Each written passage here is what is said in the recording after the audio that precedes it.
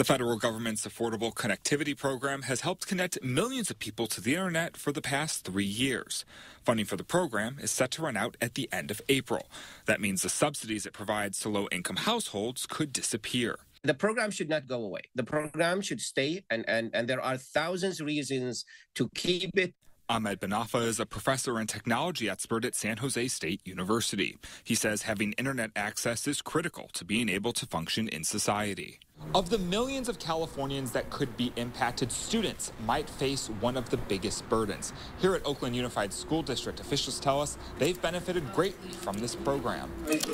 We went from 12% of our kids having access at home to 98%, and a big part of that was the ACP. John Sasaki is a spokesperson for the district. He tells me the program was critical to allowing OUSD students access to remote learning during the pandemic. One of those students was senior Alan Claiborne. At home, sometimes the internet isn't the best, and it only works like in certain spaces. So when I received the hotspot from the school, it was useful because I was able to complete my work in places where I may not have been able to prior.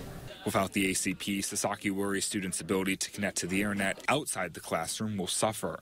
A computer, internet access, all that is just the same kind of tool as having a book, having paper, having pencil. You really can't access your education fully unless you have the ability to get on the internet. Benafa says this program is worth the money for all of us. I think this is the investment in the future, because now you are opening the door for everybody, whether they have money or not, so they can have access to this kind of education.